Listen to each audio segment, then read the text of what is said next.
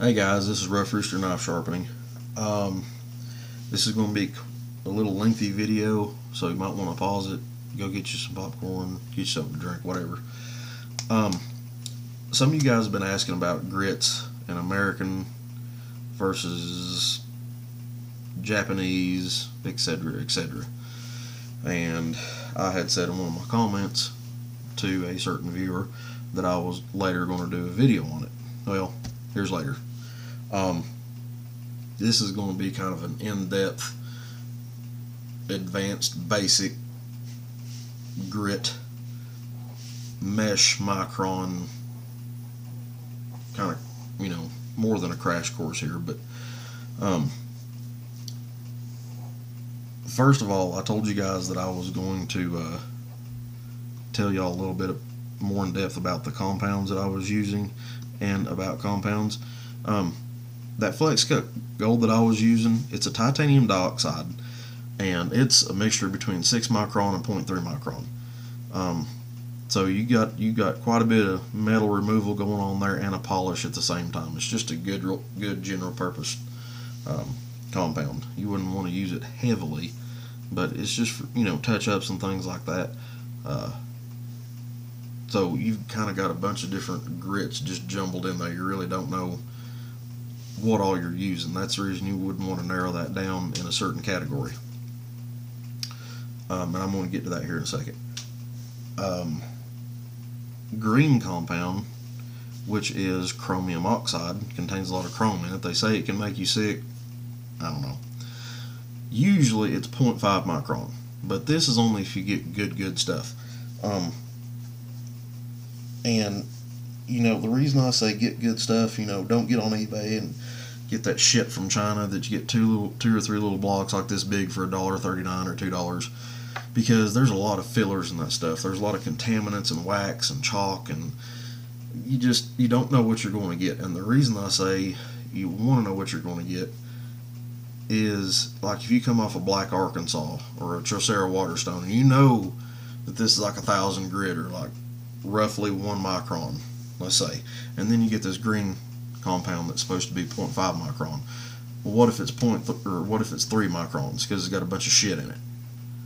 Then you're backpedaling and you just wasted a bunch of time. You want to know what your grit progression is, guys. That's how I get these things so sharp, is I don't guess and be like, well, this is 2 micron, well, I'm going to go to a 9 microns drop, and then I'm going to jump back over here to a translucent. It doesn't work like that. Like I said, you've got to remove previous scratch patterns and make new ones, more refined scratch patterns, and start polishing.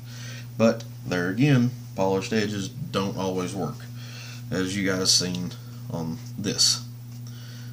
The polished edge is alright on CTS 24P, but it likes more of a bite.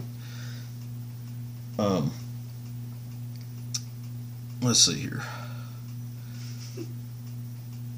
Okay, let me get this out of the way here. Stropping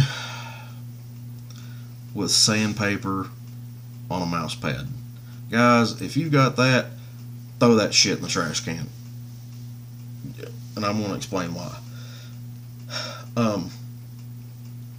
Okay, you guys know there's different grits of sandpaper, obviously. Now, if you've ever looked at, let's say, a piece of 60 grit sandpaper, you can see all that roughness. Okay, think about that on a microscopic level with a knife edge on it and putting it up and dragging it across it. Okay, if you've got a really fine edge and you've got all these little sands, think about it like putting sand on this paper right here and dragging it across it. It's going to, and you're going to hear it, and you're just going to be like, ugh, because it's microscopically chipping your edge. Guys, I have tried this several times on several different steels. It don't work. It does not work. Now, if you get up towards like 2,000 grit with like a convex edge, it does alright, but in my opinion, I would not use it. It's much better to use a stone or whatever else you got, in my opinion. I just this is one of the experiments that I've done, and it was just a failed, miserable attempt.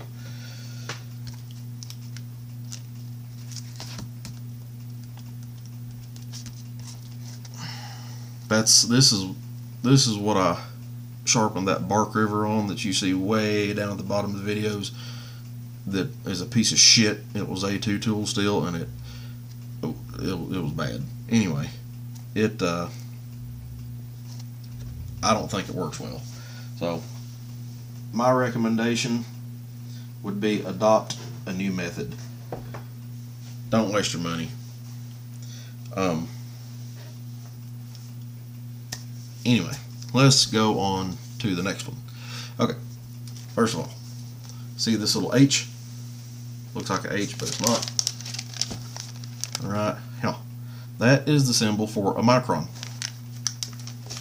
Okay, let's go back to science class for a few minutes. Okay, a micron is short for a micrometer. A unit of length equal to 1/millionth of a millimeter. Also, a micron, ANSI, derived unit of length equaling 1 times 10-6, 1/millionth. Okay, that is a very, very, very, very, very small measurement.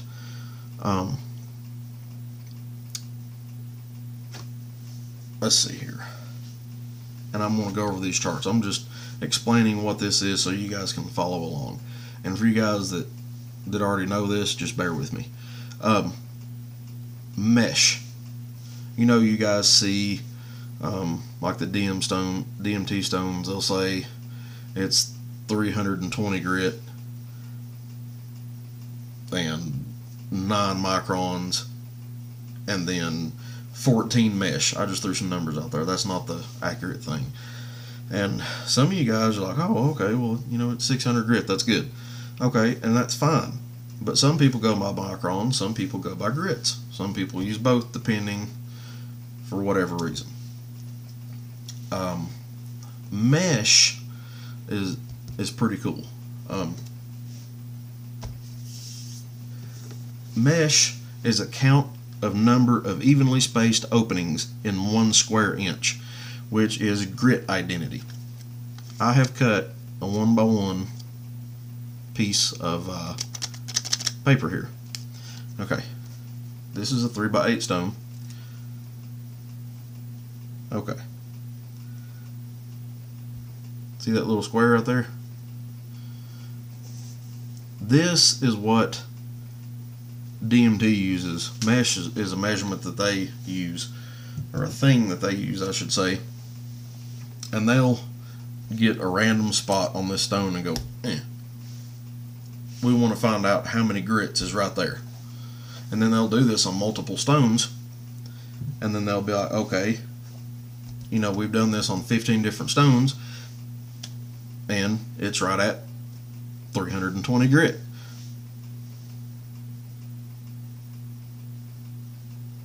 So that's what the stone's going to be, grit wise. But the mesh looks like micron, but it's not. Just follow me here. I've got a complex chart and a simple chart. I'm going to try to explain this the best I can here. Okay, the highest that I've went here, 1,000 or 100,000 grit is 0 to 0.5, which is a half a micron, or which is mesh, I'm sorry, and then a quarter of a micron. A quarter would be 0.25 micron. And then let's see here, and then I've got 240 grit, 50 to 60 mesh, which would be 55 microns. That's pretty coarse. That's grittier than this. And I didn't go any lower on this particular one because I'm going to cover it over here. And this is a more complex chart, and this is going to be a simpler chart. And I'll show you guys here real quick. It's kind of confusing, but it's very simple also. You can see the comparison right there.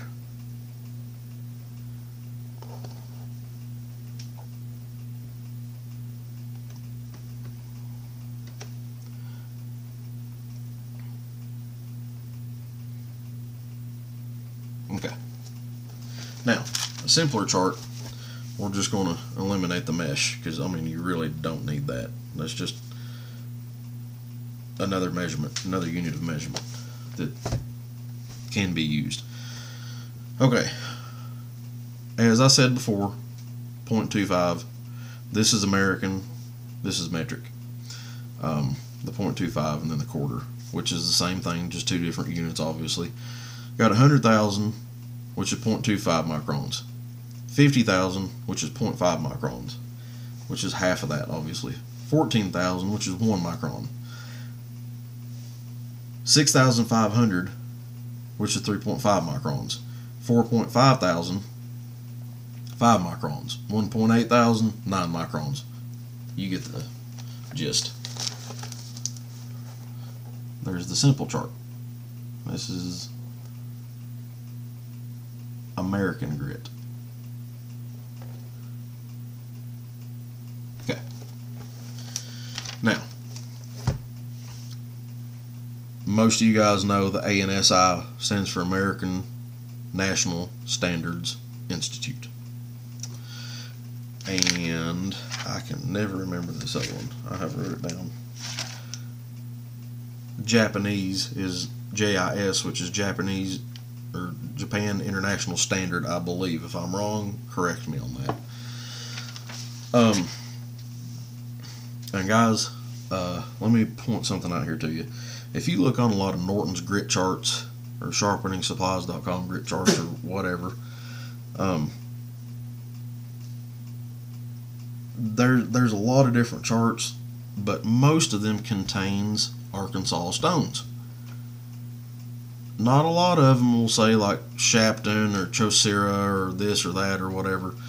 You know, guys, these Arkansas stones that I use they're still there. It's just getting to be kind of, forgotten knowledge. And the reason it's getting to be that way is because most people don't have the patience for these things. And they yield some of the best edges that can be produced. And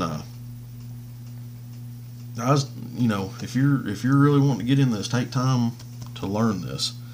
But I just wanted to point that out, that a lot of the grit charts contain like black Arkansas or translucent Arkansas, and it's that way for a reason. They were here long before all this synthetic stuff that's coming out, or that has come out, and there's nothing wrong with a lot of that. I'm just saying, I've yet to find much of anything that can produce as good of an edge as a black Arkansas on most things. And guys, I've used Shapton stones. I've used a lot of Chaucera stuff. The Nano or Niowa, however you pronounce that, I've used a couple of those, and they're all right, but they're not as smooth as this natural stuff. They're just not. And you can change the surface, the grit surface of these things, and it's very, very in depth. And I'm going to show you guys how to do that later in another video. I've started on it a little bit, but let's see here. This is another. This one's kind of complex here. I'll show you guys the rundown of what I got here. Let me go ahead and tear this out. Well, I'm not either. This is the bottom of the chart.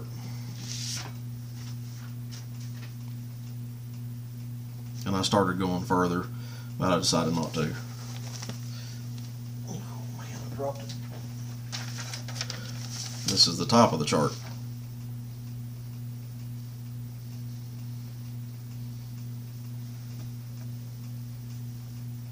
Now this is more in depth. Okay. First of all, I've got a comparison here. The ANSI versus the JIS. So,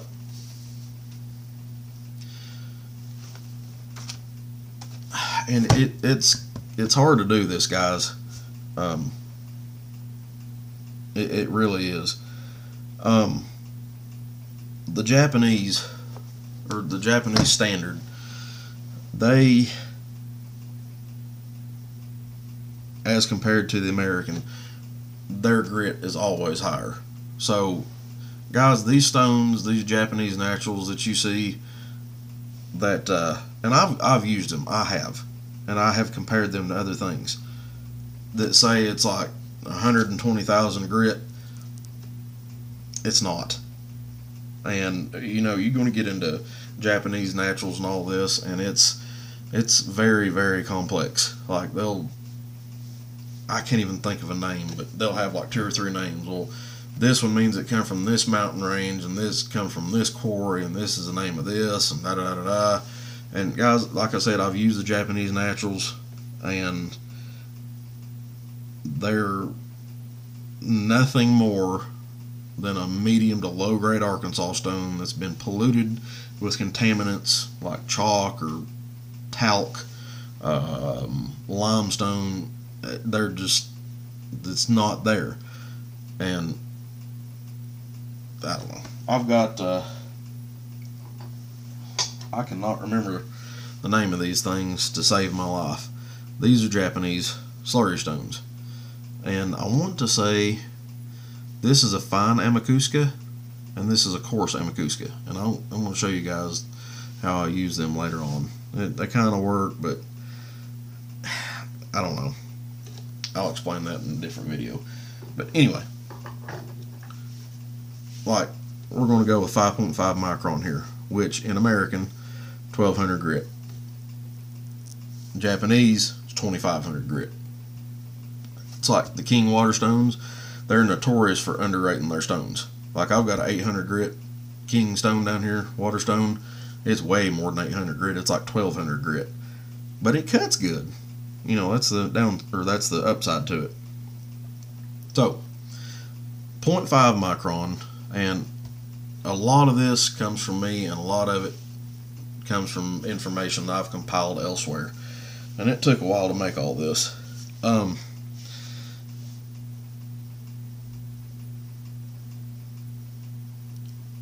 Natural stones are kind of hard to pinpoint a grit. You just got to kind of use what you have to understand it. Like with my black Arkansas, my tablet just about fell again, guys. Sorry. Just like with my black Arkansas that I have, I finished a knife on it and went to my 1 micron strop, and it dulled it from the black Arkansas. But like I said, I've changed the surface of a lot of these things too. It's super, super, super, super duper fine. So, this is what I put together here. 0.5 micron. Let me flip this over here. I have to flip back and forth here because this is almost impossible to remember all of it. 0.5 micron, which 100,000 grit. JIS says that that's 30,000 grit.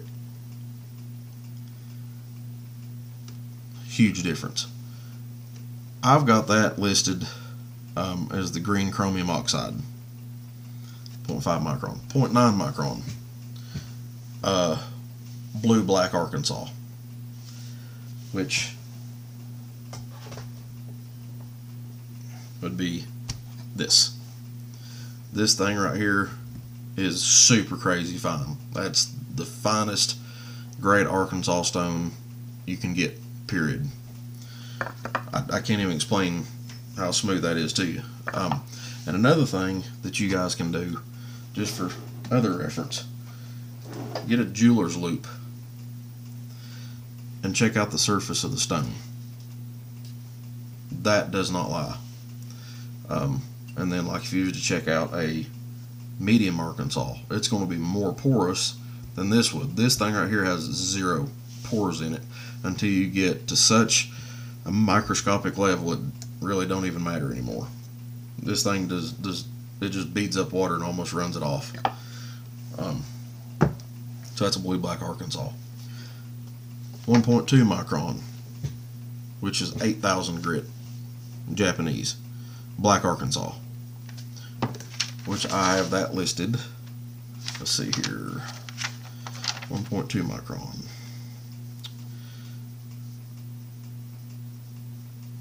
So that's going to be somewhere around 13,000 grit.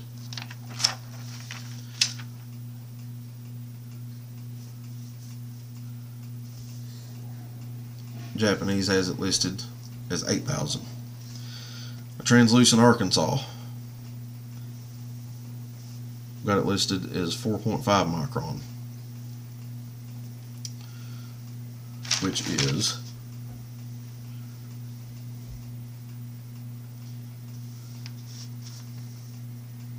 5,000 grit, roughly. A hard white Arkansas. These things kind of depend, because there's a bunch of different variations of hards.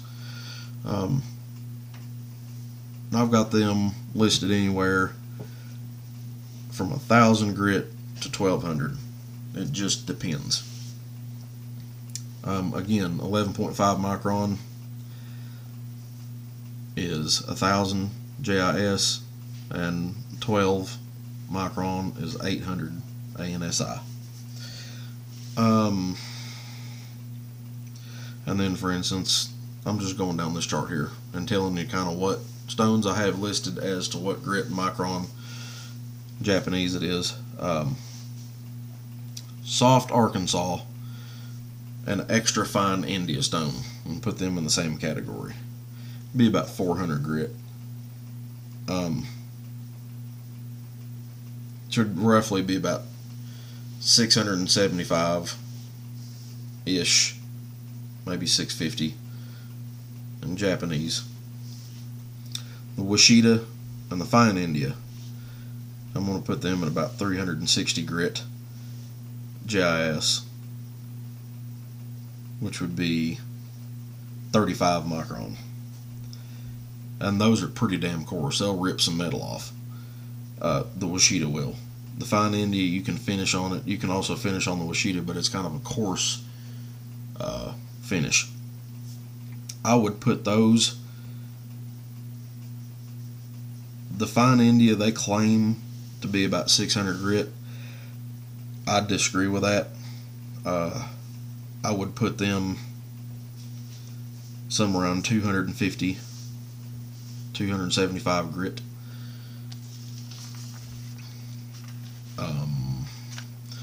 A fine Norton crystalline stone, we're going to put it about 300 grit.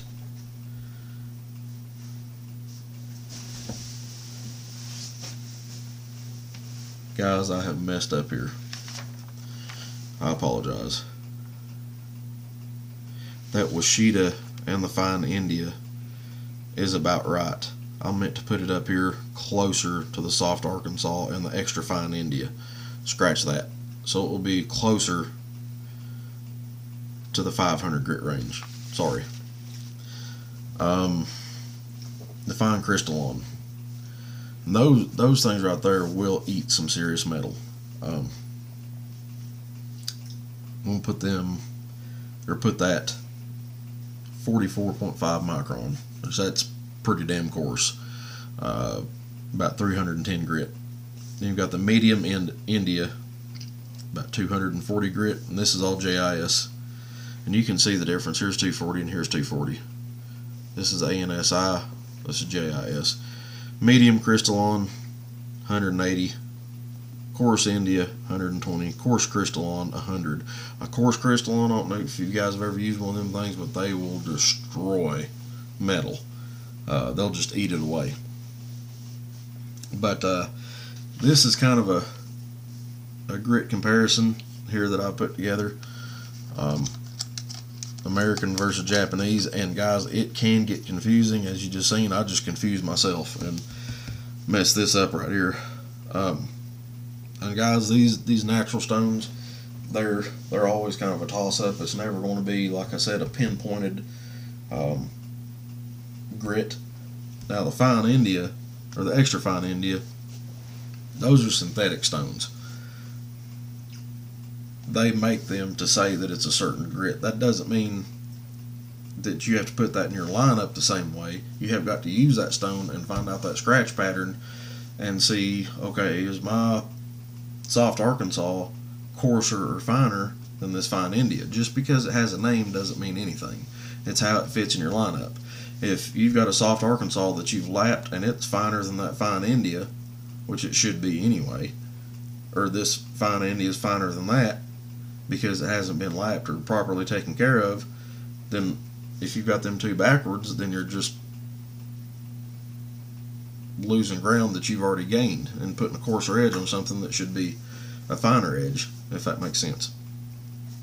But guys, what it boils down to is you've got to get you a good grit progression of stones, and don't backpedal or backtrack.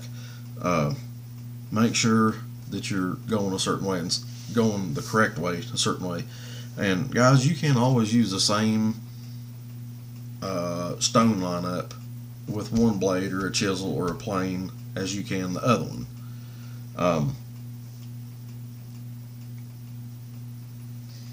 For instance, like I said, this thing right here, I wouldn't want to completely polish it because it just doesn't work as well. Now, if you get M390 and polish it all the way up, it performs well with a polished edge. This does okay, but it's not super great. But just my point here is don't backpedal. Make sure you got a good lineup and know what you're using.